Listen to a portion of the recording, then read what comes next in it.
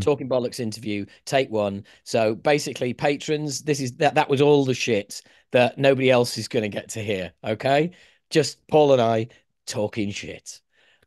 Um, so welcome back to the podcast, my dear friend, my brother from another mother.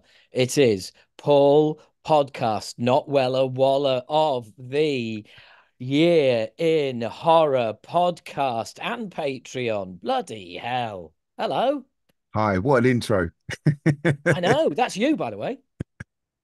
Love it. Well, thanks, mate. Appreciate that. That's all Yeah, right. I thought it was quite apt that we were talking one day after the 35th anniversary of The Fear, which is, for those of you that don't know, Acid Rain's first full-length album. I still consider it our second album, certainly our second release anyway. me too. Um, yeah, bizarre, right? I mean, I mentioned this because obviously, yeah, well, not obviously, but Paul, you are an Acid Rain fan. Um, was the Fear one of yours, or were you like, Moshkinstein and out? Oh, look at that, eh? There we go. For listeners, Paul's just pulled up his top to reveal an Acid Rain obnoxious tattoo right across his chest. T-shirt, really. Um, Ah, So yeah, was the fear? I'm starting by interviewing you about me. What a twat. no, I like Um, it. Yeah, I tell you yeah, what, I got a weird experience with it. Like we bought it. So me and my mate Chris Press, we would buy like any releases that were even remotely thrash related in our price. Knew this one was coming out because there was I think a half page advert in Kerrang or something like. I can't full remember now. page, cheeky Was it? fucker. All right, sorry. Okay. Honestly. Yeah, so we knew it was coming out and like, but we don't know what's going to turn up from week to week. We didn't know we could order stuff in or anything like that. And it was Yeah, amongst a load that we would buy and then we'd tape one that we had bought for the other one and vice versa. So that's how we would deal with it. But it was always like with this one, it was a bit scary to put it on because we both loved Moshkenstein so much, and we didn't want it to not be as good or as instant. And it wasn't as instant. Like the songs are really complex, and like yeah, you have to listen to it a few times before they hit. There was a few hooks that got you straight away, but not many. It was like a much more like involved to listen. Um, so yeah, over the months, yeah, we loved it, but straight away it was a little bit of a disappointment, I must admit, because it was just yeah, like, wow, what is going on here? yeah. I mean, but I get that because really, on first listen, there's Humanoia and Life Informs to hold on to, and everything else is like, oh, yeah, I'm going to need to listen to that a few times before I Yeah, know if A, I like it, or B, if it's any good. yeah, yeah, yeah. But like also a lot of songs, like with what was going on at the time, we were so into mini albums, like, and there were so Yeah. many of them in the thrash scene, and like just to sit down with a whole album. But I remember like Moshkinstein being on like a flip with Survive or something like that, or what was their mini one? Nuclear It Assault, was no, it Survive? it would have been on Speed Game Kills. Over. I think that's what it was. So there was Game Over by Nuclear Assault. I think that was a mini. Yeah, no, that was a full album. What was the Um, mini they did? Possessed had a mini out. Oh, did they? No, I'm talking shit. Reanimator had a mini, Deny Reality. Yeah, yeah, yeah. It wasn't that. It Um, was definitely Nuclear Assault. oh, Oh, it The was the Plague. plague. There we go. Instantly together. Bosh. So yeah, we had that one side, and then because it was one of those stupid short like cassettes, and Yeah, then acid rain the other side. So we would like flip, flip, flip, flip, flip, flip, and that's the best way as you're going to like school or to whatever, just to yeah, learn things back to front. And of course, with a full album and we've actually got it, like that's a lot of a different process. Like that's a yeah. weekend day. You're putting it on, you're listening, you're sitting back, you're reading Stephen King novels whilst it's playing and things like that. So yeah, yeah. But yeah, it's weird when you say it's that amount of time that's gone between like Yeah. when you put it out and then because like I imagine also things just seem like yesterday, like when they were happening. Yes, kind of and kind of not. I mean, you know, it's so long ago to a certain extent. Some of it just seems like they're somebody else's memories, that it's that long ago. Uh, but some of it is also really, really clear and HD and like it was yesterday. It's very, very strange.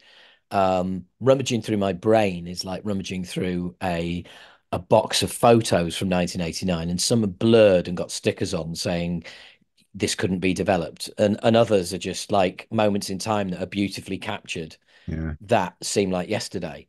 And yeah, it's really odd.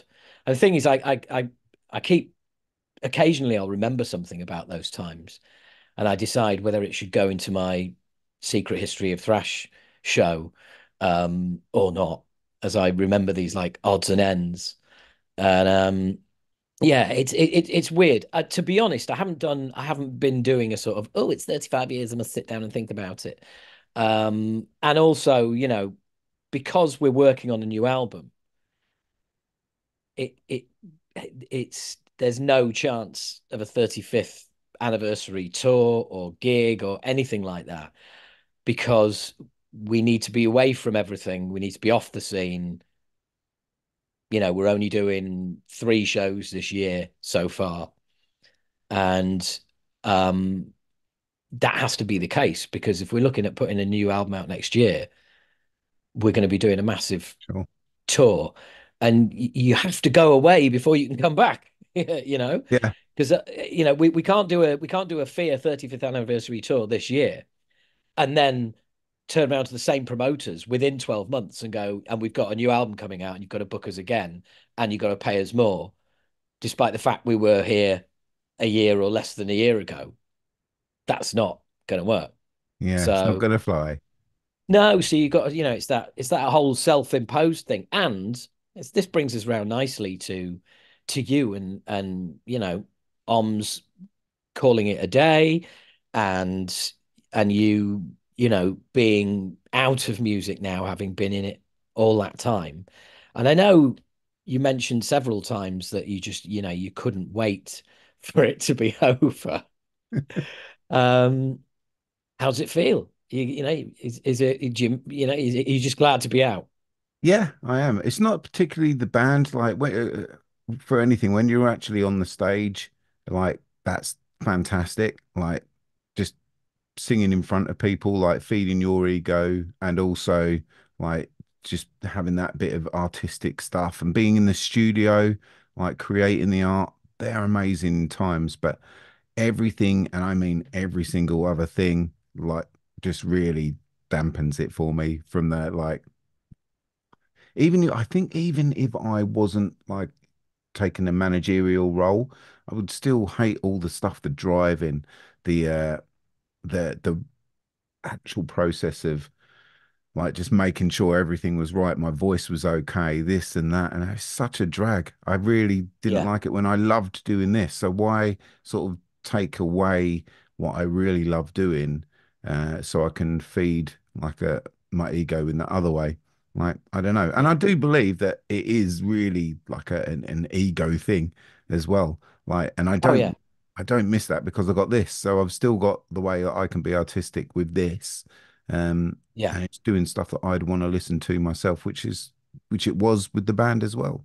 Yeah, Yeah, no, I get that as well, because it's like, instead of being, Paul from OMS, it's Paul from A Year in Horror. There's an identity there. And I mean that quite seriously, because when you've been part of something and you're known as somebody that is attached to something, to walk away from that is huge. Whereas if you're walking away from it to something else, that's that's different. yeah. I don't know if like if I didn't have this, whether I would feel the same, but I haven't missed it at all or anything like that. Not in any way. And that last show was full of people that listened to the podcast and to the chagrin of the rest of the band, whereas we're on the merch desk, all of us celebrating our last show, and then like people are coming up talking to me about horror and things like that. It was brilliant. I loved it. Like, what can I say? Yeah, it was great. But there's a classic example of one of the things you refer to as well about like everything else that goes with it is the fact that you're in that position. You've got people coming up talking to you about horror. It's the last ever gig, and nobody in the band should give a shit, but they do. And they see you there being like people asking you about horror. And each one of them has got a different thought press going on. Some are like, who cares? And some are like, yeah, like it's people like you that are responsible for this not happening anymore because, because Paul's going off to be with you instead of us. And there's other people like they should be asking about the band, and it's all of that that you're not Yeah. going to miss as well. Uh, totally. I love those guys. We've been to dinner and stuff since, like as friends, Yeah, and we're going to be doing it again. But yeah, as I say, that whole music business stuff, uh, it it got me. I wouldn't say down. It's just like if you're thinking a couple of years in advance, oh, we're going to be doing a last show. That's good. Then you're in it for the wrong reasons, aren't you? And it was yeah, purely because we didn't owe our label a record, but we made a promise. I'm not going to let anyone down. yeah, And that promise with, we'll finish this. You've already invested in it. We'll put it out and we'll tour it. And we did that. And then we said goodbye and that was it. So yeah, it was that thing of I don't want to let anybody down, even though I don't particularly want to be here. As I say, as soon as you're on stage, you do want to be there. So you're not being fake. And I think people can see straight through it, like when you are being fake. Like it and that would hurt like to do something that you're not proud of. So yeah, I've left yeah, on a pretty good one. And like that last show being Damnation in front of all them people, and the one before, which was even busier, which was Arctangent, and like we headlined one of the side stages, but it was just so rammed. I think Devin Townsend was on the other stage, and there's like no one walking around. It was just like you were either was watching us or you were watching Devin, and that was it. And it was just like I don't know, like an apocalyptic moment in a film where there's just smoke around. There's people crowd surfing. Like our bass player was up in the rafters at one point, hanging upside down. Like it was just an insane mental show. And it's those things you dream of when you start a band. Like, imagine if we could play in front of 3,000 people. Like, that's insane to me. And, yeah. it's just one of those magic things that happen. So, yeah, I'm happy with it. I take it, H, that this is the conversation you were talking about, about like a Yeah. regular interview thing. Yeah, yeah. Because it's kind of like, you know, I haven't Sneaky. in I like it. I haven't interviewed anybody, probably in the history of Talking Bollocks where they've they've walked, plenty of people have walked away and come back, and that's when I'm interviewing them, Yeah. as opposed to somebody who is genuinely walked away. That is it. I'm off to do this now. That's the end of the band. You know, Yeah. it's done. Goodbye. And I'm interested by that. And I thought that people listening to a music podcast who, listen to bands all the time, you know, talking about how passionate they are about being in a band and their music and everything else, it'd be interesting to speak to somebody that I know is going to be open and honest and is going to be the opposite of that. That's going to be, yeah, I'm done with this. I don't have that passion anymore. Do you think, because for those that don't know, you were also involved in the music business and you were managing not just your band but other bands as well. Yeah. Um, excuse me, folks, I'm just getting ready here. Um, do you think that that took your enthusiasm away as well, like working with other bands in the same sort of in the same capacity that you were for OMS? No, like that's interesting because that was exciting. Like, and I loved doing the sort of from scratch like thing. I mean, that's one of the most exciting times in a band. If you know that Yeah, you've got something and you're good, I guess all bands would think that, wouldn't they, at the most localist of levels. But like sometimes being as old and as music wise, I guess, as I am, I know if there is something, that little something that could like be. maybe even like a gimmick or whatever, but like that would sell to people, and you've got a chance here to break through little by little.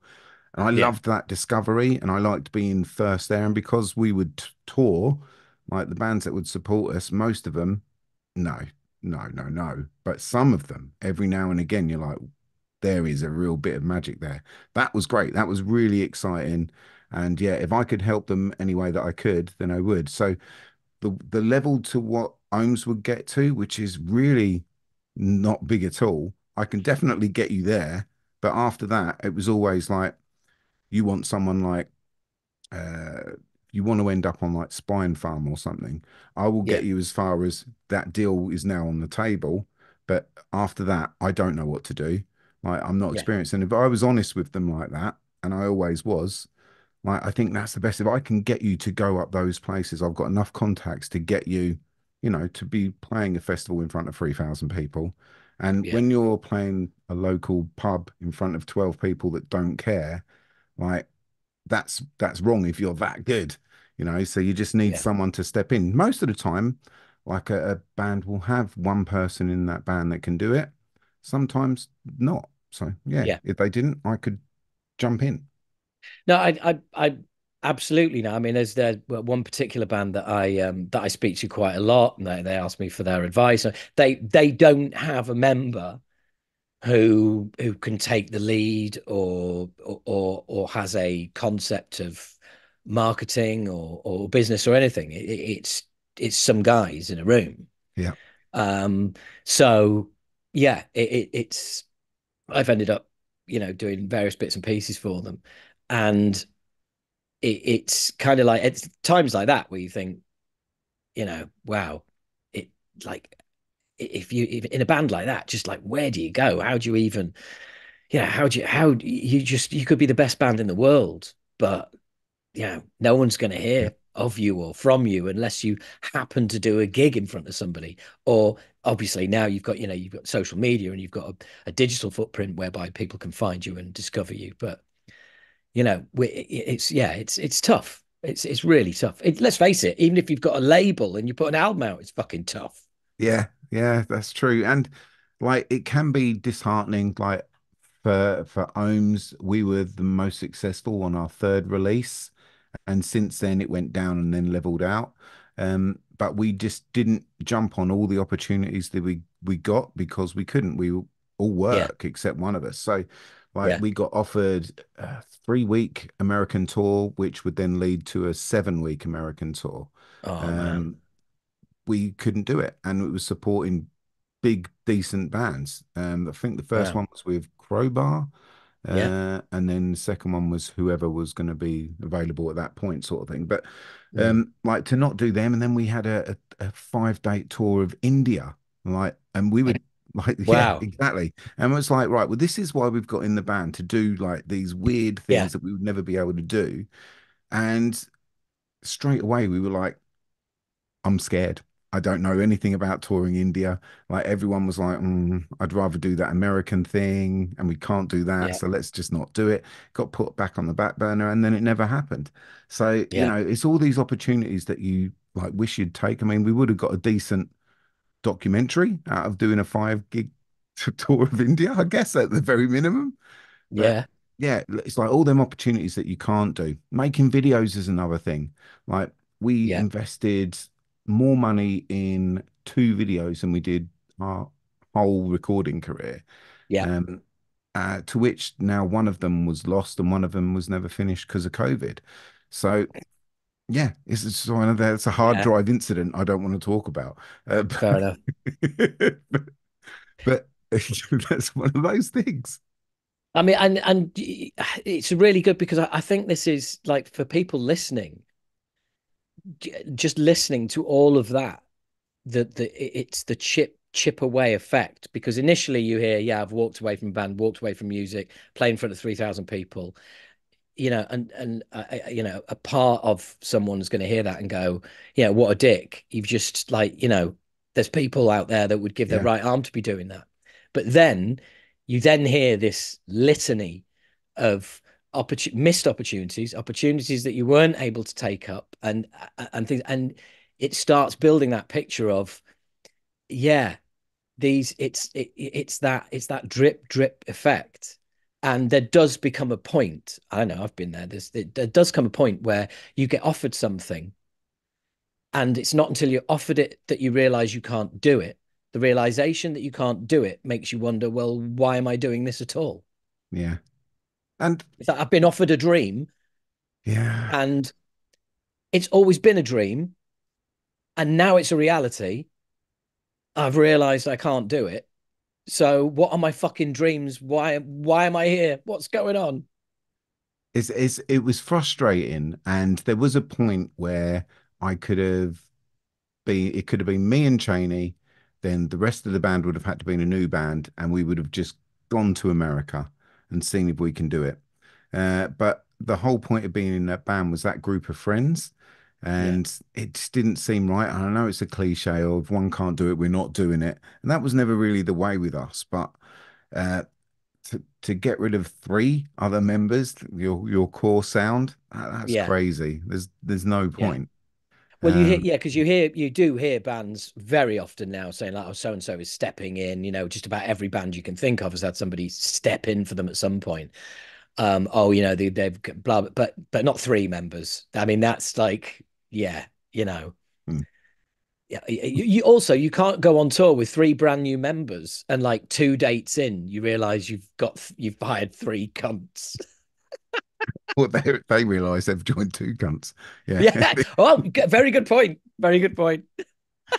yeah, too right. Like there's just so many opportunities, and I'll tell you what, there was a couple of bands that were supporting us at that stage when we were at our biggest that did take them opportunities, and they quickly flew over us in popularity. Like Conjurer is one, um, Yeah. a different style of band, but like they were soon signed to, I think they're on Nuclear Blast now or something like that. I don't know, some big label. I think it might have been Century Media for a bit, and then they chose Nuclear Blast. I don't know for sure, but like it was like they took that month-long tour in America, right, and then they took the next step. Like they went out to do one gig in front of Yeah. the label head, and they just were willing to do it. Another one, Employed to Serve, like they're on Spine Farm, Yeah. um, and like they we were on our very first tour when we had one EP out,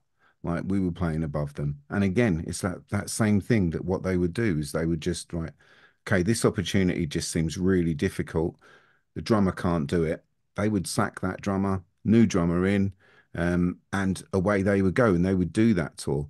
And like, Yeah. if you do want to make it in this business, and by make it, I'm not talking about money, like forget No, that. you're talking about being able to do that US tour. Yeah, if you want to be, selling those records, you can do a tour and you can actually make your money back, like, break even, or maybe even like bring home a grand or so. Yeah.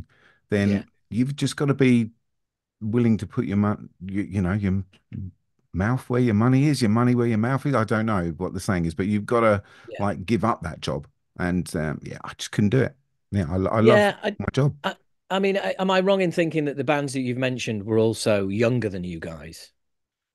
Yeah, well, younger than me. That's where I would Yeah. say that I'm like the oldest of the lot. Like Right. I, I am 2 years away from 50. So yeah, it's not long, and like I don't want to be 50. And I told the band when we started, I don't want to be 50 and like playing in front of like 150 people at Black Heart sold out again. You know, like that is like, and as you said earlier, what an arsehole. Like, if you can do that, what's your problem? But like, Yeah. the issue is, I don't want to be that guy at 50. When I watch Yeah. someone that's been trying to make it, and they're in their 50s, they're overweight, it's like we're still Yeah. rocking on. It makes me cringe a little bit. Like, we haven't got, like, for instance, what you've got is like this solid back catalogue to fall on, and like a fan base, and that presence you had in magazines and at that time, which will allow you to go on and create new stuff, but also you've got that old stuff as your Mm. grounding. Yeah. We don't have that. We're just a new band, and when all of a sudden, well, actually, we're 8 years old, 9 years old, and we're still doing this in the grind, and I'm coming up to 50. I'm just not into that. Not into it Yeah. at all. Yeah. And I do you know what? Neither I wouldn't be either. I can say that without a doubt. Um, I mean, back in the day, I recognize that band that you're talking about are like, right, can't do it, right, get rid of the drummer and let's do the tour. I recognize that um ambition, Yeah, I recognize that desire and that's understandable to me. Um of a younger band because it's like, right, sorry drummer, but there's 4 or 5 people in the band and like we want this to be our career and you're either in or you're out, and yeah, it's put up or shut up time, and that person goes, do you know what, guys, then in that case I'm out. Right, okay, thanks for letting us know, we've got to get a new drummer because we're off to do this, you know and I absolutely get that. That's happened a million times with a million bands. But when you're that much, when you're a bit older, yeah, you have that discussion of, yeah, we can't do India, we can't do the States, and it's understandable. But you're also at an age and a level where you go, well, even if we do this tour in the States, even if we do this tour of India, it's not going to fucking change our lives. We're going to come back and have some bills to pay, and if we're lucky, we might have a few quid to pay them with. But it's like, we're not that band that right, we're going to go and do that US and India thing, and then we're going to go back again in 2 or 3 months. Then we're going to go back again. It's like, no, it's not possible. yeah, And yeah, that's what you've got to be able to do. It's not just about doing this US tour and this Indian tour. It's about, no, you do those and then you go back again and then you go back again and you go back again as your North American booker now says, right, okay, you've done East Coast, let's do West Coast. Right, you've done yeah, that, let's do this, let's do that. I can put you out with so and so, I can put you out with so and so. And that's all work and all building towards a career. But you're not at that stage. You're coming towards, you're way past the middle, you're coming towards the end. yeah. Yeah, it's so true. I often wonder, like, with bands now, like if they're getting into the pages, be it digital or what there is left of like print press, but if they're in the pages now, is that the same as the 80s where like, if you were releasing albums and regularly in the late 80s or early 90s, then your career would still be happening now? For bands like Conjurer or for bands like Employed to Serve, both that have had front covers of Kerrang, that used to guarantee you like, okay, Yeah, you're good, you're set for 25 years, whatever you want to do, you know, um, you'll be able to make some sort of living from it. But in 25 years, is that still going to be there for them? It's it's so different, like the where we are in the music industry, and it you have to have either a very nice mummy and daddy sort of thing, like money on tap that you can yeah, actually invest into your career, or just give everything up and like hope for the best. And yeah, like a lot of bands that do it, like when you hit those bigger bands, like they still are renting. Like I was so surprised, like to hear what you haven't bought a house, like in the interviews that I've done, and they're renting and like they do a tour and they know they've got the rent for the next 6 months. Like that's yeah. crazy. What a way to live, man. That's mad. So what if COVID happens, how are you gonna rent? Like it's Dude, you're talking to a 53-year-old man who is still renting, right? you know. Mad. And yeah, yeah. But the thing is that I don't know. It's a separate discussion about the obsession with owning a property here. Whereas, like, many countries in Europe, for instance, it's like, why would you buy? That's mad. That's Yeah. insane. It's all of that, and whatever. But I understand the principle. Either way, it is, if we do this tour, we hope to come home with this, and that means I can live for another 6 months Yeah. and then, but again, this is why it's younger bands who can do this, because less responsibility enables you to do stuff like that. It's when you have responsibilities further on in life where you're like, none of us can do this because we're all going to get sacked. Yeah, man. I mean, this sounds really negative, but it's not because I think at the moment, like with music, like the creative side of things, I still every single Friday I wait up until midnight. I listen to as many new albums that come out at midnight as possible, thanks to Spotify and Apple Music or whatever. Like, yeah, I know. I don't give a shit, man. I'm so into music still. Like Yeah. I can't help myself. So Oh, now it's not. that's awesome though, because I was going to ask you about that. Yeah, I can't stop. Like I'm excited about this Friday, what's coming out this Friday. I find out what's coming out like about half an hour before. I write my little list out and then at midnight I'm straight on Spotify and having to listen to the individual tracks. What album should I download? Which one should I buy? You know, I'm obsessed with it in that way. The art side of things, I love. It's like all the day to day of being in a band. It's too much for me. Anyway, too much for me. And I used to think, well, if it's too much for you, then you don't deserve it. And fair. I think that's fair. Have you heard Kerry King's new song? Yeah, yeah, I have. And like you said earlier, like, oh, it's interesting to get that perspective. But imagine like you get an interview with Tom Araya. What's he going to be like? Because he left because he wanted to leave. He wanted to leave for a long time, Yeah. but he's leaving Slayer. Like he's not leaving Ohms. He's leaving Slayer. What an interview that would be. Whoever gets that, now you're I talking. Yeah, well, funnily enough, you've brilliantly sidestepped what you think of Kerry King's new song. So I clearly, think you're it's trying to very. get him on a year in horror. No, I got offered Kerry King, and yeah, What? yeah, I turned it down. I'm not into Kerry King. You massive cunt! I'm not into Kerry King in any way as a person. You should have passed over the details, mate. You should have said no from me, but I know who might be interested." I can send you a link, Howard. All Fuck, right, mate. we'll see how it Right. goes. Well, I thought about it because I thought, oh man, it's Slayer. I fucking love Slayer, but Kerry King as a person and what he said and like what he represents and all that, I was like, "Oh, I just don't Uh, know." I Um, I genuinely think. Sorry to cut across go you on. there, mate. I think Kerry King. I think Kerry King's lack of giving a shit as to how he is perceived has led to an incorrect perception of who he is. Because Tom Araya, in his views, is further to the right than Kerry King. And Kerry King has admitted that he said some dumb stuff in the past. And I think we all know kind of what that was about, faggot Sure. comments made in the past. Yeah. But we're not all those people, we're not all the people that we were 20 years ago. Fair. Someone played stuff to me I said 20 years ago, I'm sure I'd be cringing. Yeah. And that's Fair. not me anymore. And he when Dave Lombardo quit, Kerry King happily took the shit from everybody.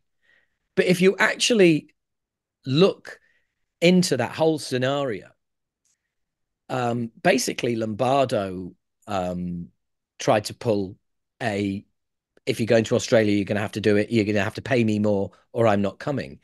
He basically ambushed the band. Tom was like, fuck that guy. I've wanted him out. I didn't really want him back. And Kerry King was like, I'm a bit gutted because I thought I was going to be on stage with Dave till I died, Yeah. but he's gone and fucked us. And then he released a statement when he knew Tom and Kerry were in the air on their way to Australia to do the gigs without him, playing the victim. And the reason he did it all, which is available in court documents, his ex-wife will testify that he was struggling to maintain alimony payments, and he was developing a strategy to increase his earnings, which was ambush his bandmates and try and increase his stake in a band. And it blew up in his face. And Kerry King just has never, ever gone out there until the most recent interview, has basically never said, like, hey, why is everybody having a go at me? It is like, but and yeah. So to that extent, oh God, I've mounted this big long defense of Kerry Hey, King, you've haven't not said allegedly yet, so I'm game for this. Well, all of that is available. The court documents and everything. I know this because of DX Ferris's excellent books and also Talking Slayer, the podcast. Um, it's all deeply researched. It's there if you want to go look. Um, Nobody ever has, but it's all there in court documents that are public.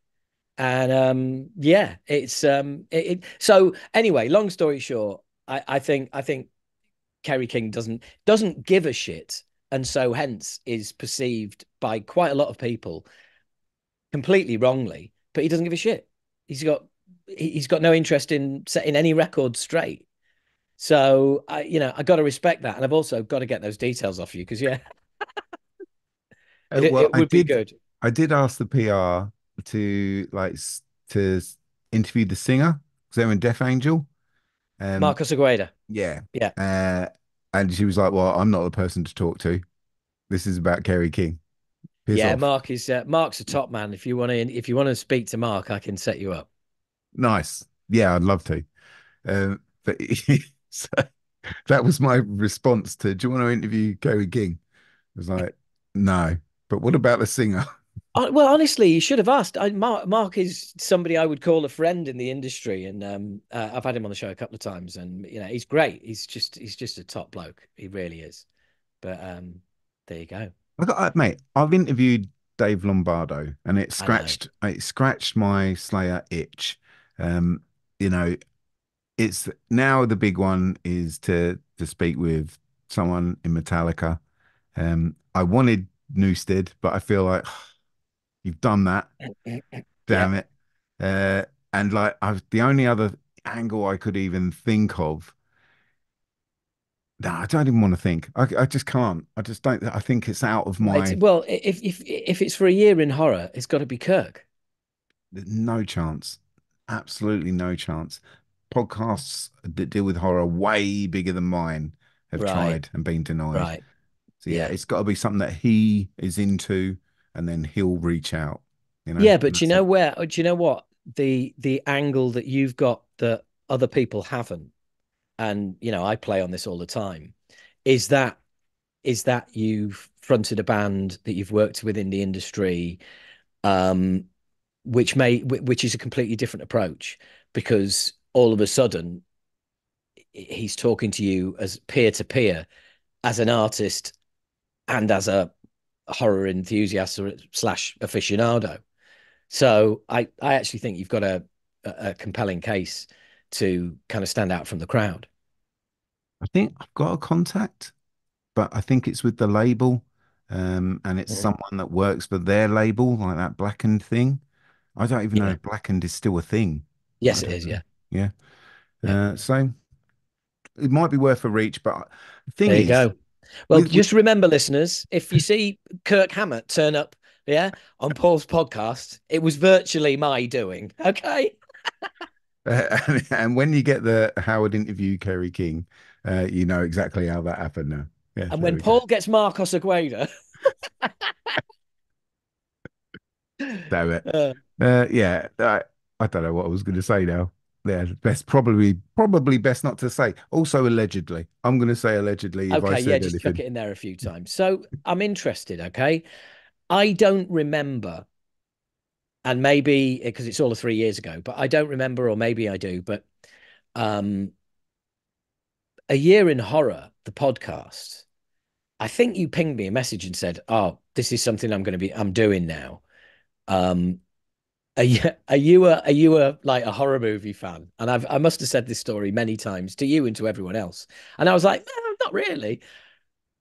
Well, it turns out I am, and I don't know why I didn't think I was Yeah, because like every month you'd send me a list of movies and go, you interested in talking about any of these? And I'd look down the list and go, it's like I've seen them all apart from like one or two. It's like I think I might be a horror fan. And you made me realize as well that I'm a Nick Cage fan as well. And yeah. so how did the concept of a year in horror come together? Because I think I like I genuinely think it's a brilliant concept. There is so many horror podcasts out there that are doing something. And it's so easy to just go, I'll review some old films, I'll review some new films, I'll get the odd person on and chat to them. But you've created a a world slash a community that that has so many different branches to it. It's got interviews with musicians, which are clearly dressed up as interviews with musicians about horror films. The last one I listened to was like a 30-minute interview, and I timed it. 18 minutes were on his band. And 12 minutes were on. Oh yeah, that film's all right, isn't it? Anyway, Yeah. nice to talk to you. So I Love love that. that. I love that. I love that. But you've managed to cover off so much. But the core concept of going deep in on 1 year is genius because it appeals to the horror fan because they go, right, this guy's like, this is something different. And then when they see the amount of content that you put out and the amount of work that goes behind that, if horror fans love anything, it's somebody who's potentially even more geeky than they are. It's somebody or as as geeky as they are. I think A Year in Horror is the kind of podcast that so many of your listeners would listen to and go, I wish I'd had this idea. I wish I, because this is absolute total geekery. The guy's done 4.5 hours of podcasts on horror films from 1965. What the fuck? I can't believe I've listened to it all. And I think it's essential listening for anybody into horror movies who's really into horror movies. Um, and you've just covered everything off the top tens, the worst movies, the best movies. You've got splinters off for sci-fi corner and all sorts, and you're done with like average arseholes in bands like me now. You've got people like Dave Lombardo coming on. You've got directors, and when some of these interviews are happening, you've interviewed Neil Marshall a couple of times now, Dog Soldiers, etc. For those of you who don't know, and it's clear that the level of respect is two-way, mate. And I'm sure Sweet. you may not have realised this, but as a listener, I'm listening and I'm going like, this is two people talking on the level. This is not a director like talking to a fan. This is a director going, this guy probably knows more about my movies than I am. I need to have my shit nailed down. I need to know, I can't be slack in this interview. So Yeah. it's A, thank you. B, it's wonderful to be involved with. Still am. All of you sign up to Patreon, mine or Paul's, and you'll be able to listen to our show that we do together monthly, which is called A Year in Bollocks, um, which is about a couple of horror things that we've suggested to each other. Where did the concept come from, mate? Wow. First of all, thank you so much. Like, it's great to hear something like that. I do receive emails where people say sort of similar things, and I still pinch myself when I get them. Um, but yeah, it was purely because that was what I wanted to hear. Just like when we started OHMMS, I wanted to hear a band that was doing songs as long as Genesis in their like proggy world, but then sort of sounded like Swans, but no one was doing that, and then except swans, as it turns out. And then I wanted to inject some like political stuff with Crass. So I just thought, no one's doing that. Let's do that with us. And then with this, I really was into a few podcasts. There was an American one, there was a UK one, Evolution of Horror, like the real big one. And it was like, I love what they're doing, but I would love to. I've got all this gaps. I don't know this film. What is that you're Yeah, talking about? So it was just like, right, well, let's do it year by year. And just thinking, well, hang on, you can't do that. There's a million films that come out each year. So I had to choose uh, a website called Letterboxd, and it was just like, right, if they've rated it 3 or above, they're the ones that I'll cover. Because with horror, that means a ton of horrors aren't going to get included. yeah, Um, so that seemed like an easy out, but I don't know, just doing it year by year, that's the best way to fill in my horror knowledge, because it was all about me learning. I just wanted to learn because I love this stuff so much. And then when I figured it out, like a few months before it went live for the first episode, I was like, shit, this is like an 8 year project, like that I'm going to be doing here. yeah, Am I up for an 8 year project? Because I hate getting into a podcast and then it stops before it's finished. I'm listening to a Lost one, and they've done 2 episodes in 2 years now. and it upsets me because it's a watch along. So Yeah. my so it's like I wonder how Lost ends. But obviously I know how Lost ends. It's brilliant, isn't it? But yeah, so it's just that like if there was a little niche that wasn't being scratched or someone was doing it, I wanted it and I had to jump Yeah. in before someone else did it. Um, but Yeah. so I did that. Great. And I had all this list of my favorite bands. And as I say, I'm obsessed with music. So it was like, right, who was I listening to when I was young? Who am I listening to now? And who's up and coming? And I wanted to do a nice mix of that sort of thing. And I've got quite eclectic taste. So some episodes will feature these. Um, but then, unfortunately, when I was speaking to people, they didn't want to talk about whatever that year was. They wanted to talk about their favorite film. So I was just like, right, okay, if you want to talk about the thing, that was the Melvins guy, but I've already done 1982, then I'm gonna just do a separate thing. So that's what we Yeah. do. And sometimes, yeah, you're right. They don't talk about the movie at all. I just want to know about their band. Yeah. And then we'll just mention the movie Yeah. offhand. But yeah, it's the best fun. I'm still enjoying it. And thank God I am because it's like, as I say, I've still got 4 years of this to go before it Yeah. comes to an Well, end. the thing is, as well, is I think where you win as well, like getting Dave Lombardo, etc., is and I've learned this by pitching my podcast as like I've done stand up for 25 years, sing in a band, blah blah blah. I don't necessarily want to talk to your artist about the new album. I want to talk to them about their life as a musician, about their other interests, about I want to interview the person, not necessarily the musician.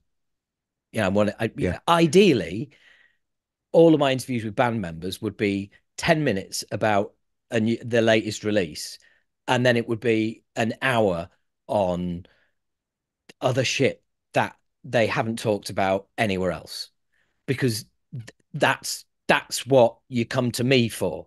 Do you know what I mean? That's what yeah, people are going to search out my podcast for is like, whoa, I didn't know James Murphy had a brain tumor and like that's why he got kicked out of a load of bands. It's like, wow, it's like, yeah, it's it's that kind of stuff. But you've got that angle where it's like, yeah, I want to talk to your musician about not music. yeah. They love that or Yeah, hate it. Yeah, it. massively. Well, as I mentioned to you, I was talking to Julie Weir at Music for Nations at Sony. Um, that episode's not out yet, folks. Don't worry, it's coming. And by the way, she was gutted that OHMMS had split. Wow. And she was like, great band, really like them. But straight away now, she was saying that like the PR department, it's not like, right, get that website of the genres that they're in, get them to do an interview there, blah, blah, blah, blah. It's like now, no, no, no, no, no. Now it is cross media, cross cultures, cross genres. It's like, right, what are the band members into? Are any of them into fishing? Are any of them into gardening? Are any of them into cooking? Are any of them into skateboarding? Are any of them into skiing? What podcasts, what interviews, what websites can we get that have got nothing to do with music? Yeah. Because you need to get to people any way you can. Too So right. I'm sure you're getting approached all the time now. Well, maybe all the time, not from musicians though. It's like with actors. I don't know how it's happened. I just guess naturally over the years, like the PR companies where there's new movies come out, they will send me, "Do you want to go to this premiere?" As we went to one, or they were like, "Do you want to interview this up and coming star or this person that was in this film and then they're in this film?" Yeah. And I get a lot of that with artists. It's me chasing. I did this real shitty thing, whereas I wanted to interview Ghost. Um, Yeah. the band Ghost. Um, By the and way, you mean the good band, not the not no, the fake Merciful Fate band. no, the fake Merciful Fate band. Right. That's who Okay. I wanted to interview. Right. Um, uh, because Daniel loves them so much, and I just wanted to rub his face in it, right? Yeah. Good on Uh, you. thank you. I also love this other band called Ghost, but I think most people will pronounce them Ghost, Yeah. which is like electronic-y sort of thumping electronica band. But anyway, so like, but to do Ghost with that PR, I felt like I had to interview other smaller bands that they deal with before I could work Oh, my way right. up. Okay. Yeah. But I wasn't into those bands. And you could Yeah. tell when you listen back on those interviews, I'm like, yeah, whatever. Like, oh, you want to talk? Oh, okay, whatever. And I just didn't feel like I was doing the right thing. And it's the one time I just felt like you sell out. You don't even really want to speak to Ghost, and yet you're jumping through all these hoops. So now I'm just sticking with I will chase up the band either through management or directly or however I can do it. Um, I don't get offered them unless it's a manager I've already dealt with, and then they send me like, "What about this guy? What about this woman?" You know. So, Yeah. Yeah. but with actors, just all the time, every day I get an email. Yeah, it's great. What position to be in? But that is awesome. That is awesome. And the fact that you've managed to get there after all this, yeah, well, not after all this time, but a relatively short time. I think that's just, it's awesome. It really Yeah, is. man, love it. Um, it's and that, but the whole world, and again, I recognize that thought pattern as well, where you're like, right, there's nothing out there that appeals to me. There's nothing out there that, that's covering each year. There's nothing out there that's filling in the gaps in my horror knowledge. Mm, And I absolutely get that. I listened to podcasts for 10 years before I started doing a podcast. And then I was very clear about what I wanted to do and the kind of interviews that I wanted to get and how I wanted it to sound and take shape and everything else. And it's it's that principle of, well, because I think what stops a lot of people is they have that idea, and this is why you can't copyright an idea. They have that idea, and then they do nothing about it because they don't want to follow through, because they don't want to risk, or they fear rejection. Whereas there's the other kind of person, and I think this is like, as a performer, you have to have this attitude, which is, if that if I want to hear that, then there's other people out there who are going to want to hear it. And there is enough people out there like me that are going to want to hear that to make it worthwhile. So I'm going to crack on at this like it's already a success. I'm going to put this out like this is, this is obviously something someone should have been doing, and now I'm doing it. yeah, yeah, yeah. You've got to have that, but you've got to have that kind of view, haven't you? You've got to have that kind of, yeah, I'm all in. Let's do this. Yeah, it's come a long way from thinking back when I was like in my very early 20s and I was discovering hardcore and I was so invested in the keep it local, keep it small, keep it DIY, keep it Yeah, true. yeah. Like, and I don't know how I was thinking like that. I just don't see the point of that anymore. I can't even put myself in that position anymore. And like as I mentioned, like right at the beginning, like ego has to have a lot to do with it. But I'm just like, and I don't suffer from anything like ADHD or anything like that, where I just need to make sure that I would complete this from the beginning to the end, or else something will fuck up in my brain. Nothing like that. It's just that I I've started just like the promises with bands that I manage. Like I will get you to a certain point, then off you go. If you're at that point, you'll be able to find anyone you want. Like I'll get you there. And like I managed four bands and got two to that point. That's I'd say a real big success. That's great. 50%. That's a hell of a Yeah, strike man, rate. I'd take that. Um, we've got a lot to talk about today on Patreon. So what I'm going to say is this: I want to just Yeah. ask you a question, because as soon as you mentioned something like this earlier on, it really got me thinking. So, like with regards to ohms, yeah, I'd say we peaked and then have dipped down, and then we just stayed pretty straight.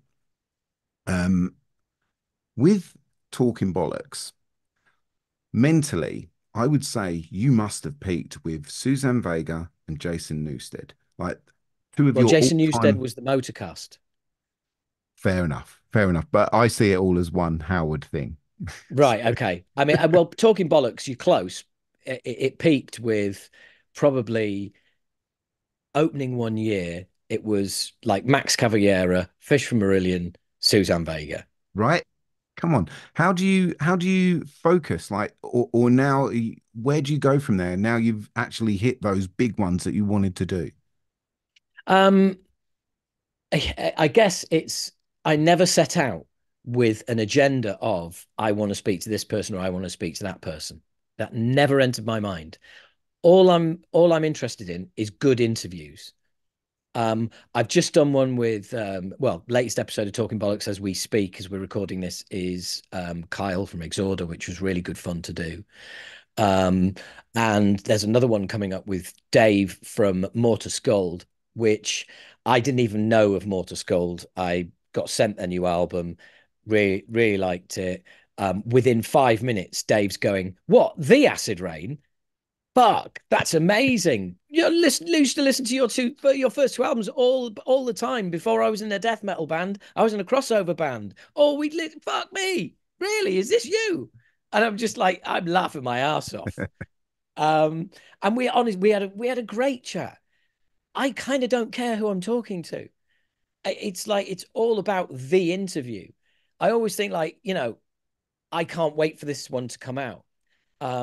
Zolly from Ectomorph, which I was an interview I loved doing, which is the longest interview I think I've ever done, which is over 90 minutes.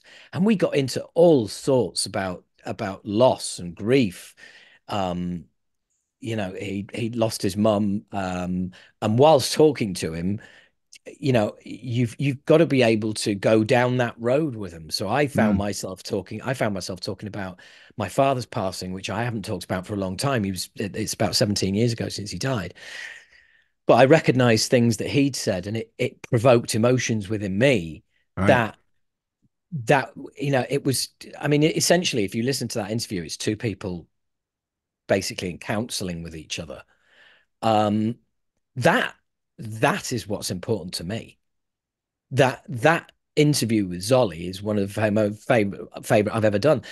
My favorite interview, and will always be my favorite interview, is with the singer from Channel Zero in Belgium. Because, Right. well, you know why. Yeah, yeah, yeah.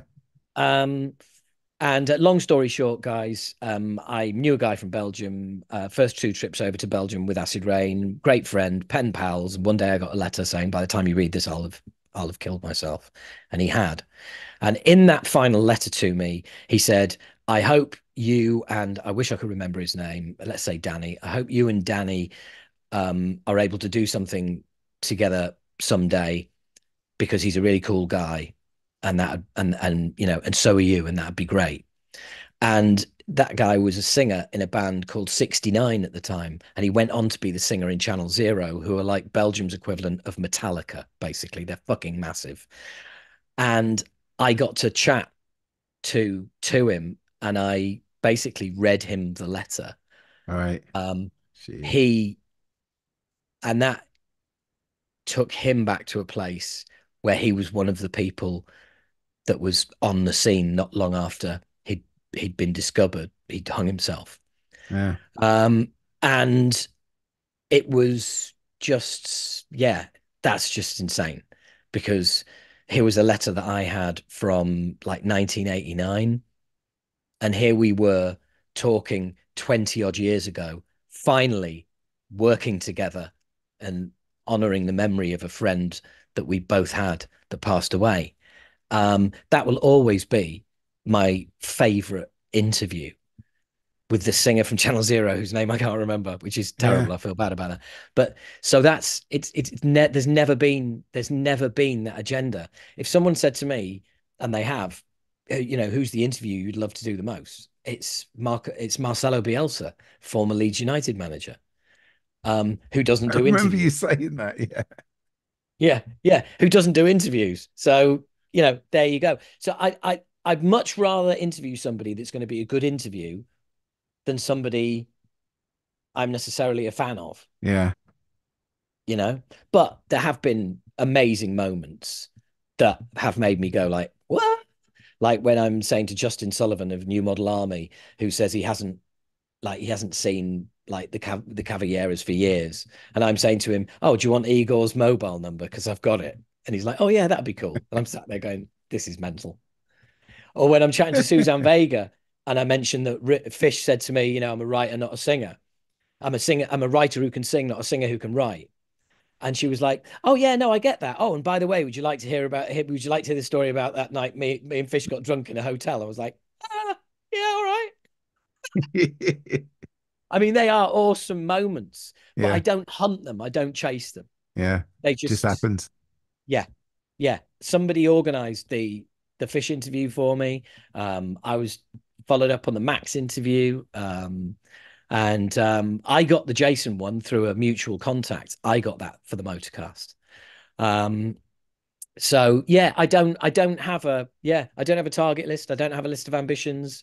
I just want to create. I just want to keep creating compelling episodes. I want every episode to be as good as the last, if not better. You know, Cool. That's and nice. that's and 10 years in, I can't believe that I'm still functioning on that principle. Yeah, that's good. I don't know if that's why I do it. I don't know. I just want to like there's this box of people that I just want to tick off. Yeah, I really want to speak to them. Done it. They were really boring, but I don't care. Like I've spoken to them, you But know. that's cool as hell. I mean, surely Stephen King has got to be top of your list. Uh, again, Or is he not a very good interview? no, it's a fantastic interview, but impossible. An Yeah, impossible yeah, interview. Like yeah, the ones that I don't think I would ever get. I don't even bother putting on there. It's like why would you? Like, yeah. yeah, I know like what you that'd be mean a because I dream. think to sort of contradict myself, one person I would like to get on the podcast, and I've tried a couple of times and I have a contact, and every version of my approach has been a no, is D Schneider. Um, I I just mean, think he's, yeah, you wouldn't get a word in. he's a ledge. He's an absolute legend. And I'd love to get him. I would love to get D Schneider on the show more than anything else. And I'll tell you what, it irks me to my very core that Twisted Sister get referred to as a hair metal band, you know, or like a like one hit wonders. It really annoys me because I mean, they're still after all these years, and some of the bands I've seen, and some of the fucking amazing nights, still top five. Twisted Sister, Manchester Apollo come out and play tour. You know, and you Oh know, man, that would have been good. it was awesome, mate. I mean, people like him, Ronnie Dio, and Fish had a big influence on me as a young vocalist on his way, vocalist, lyricist, frontman on his way up. It's just like with Ronnie Dio, it was like, yeah, he's small, but fuck me, he's he occupies that stage with his presence. With Fish, it was Yeah, like, wow, what a rack on tour between songs. And with D. Schneider, it was like, he fucking tells you to do something, you fucking do it.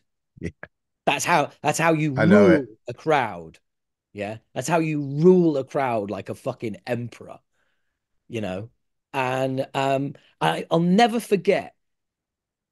He was doing a call and response thing with the crowd, Oh, and hang and he on. just go, oh, hang on, Mr. folks. Puggles, Oh, dog's at it again. enough, enough.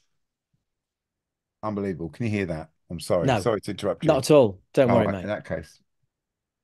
Um, yeah, I just remember D. Schneider just saying, like, we're doing this call and response with the crowd, and he just goes, right, lighting guys, switch off all the lights, house lights only. So the band are playing along, right? And now the house lights are on. And the straight away, everybody in the crowd starts looking at each other because you're now no longer in the darkness and the anonymity of being in an audience. You are now lit up. Everyone can see each other. Oh, all right. And everyone's smiling at each other like, this is a bit mad, isn't it? And Dee Schneider's just stood there and the band are like, just playing quietly. And he's going, right, now It's just you and us. No bullshit, no stage, no lights. We can all see each other. So the focus is as much on you as it is on us. So you've got to give me everything. And I just thought, fuck me, this guy's good. This is a fucking band that are absolutely killing it. And it's the one and only time I've ever seen Twisted Sister. And yeah, left a big impression on me. And the fact that also Dee Schneider was the man who went to the hearings at the US Senate and spoke up for rock and metal. Yeah. Just like, yeah, absolute ledge. And then throw in Jello Biafra as another reference. But there you go. That's that's that's a good day. Do both of them in one day, and then you'll be like, all right, Oh, I've mate. peaked. Well, look, you've kind of you interviewed me for a second, so let's get back to you.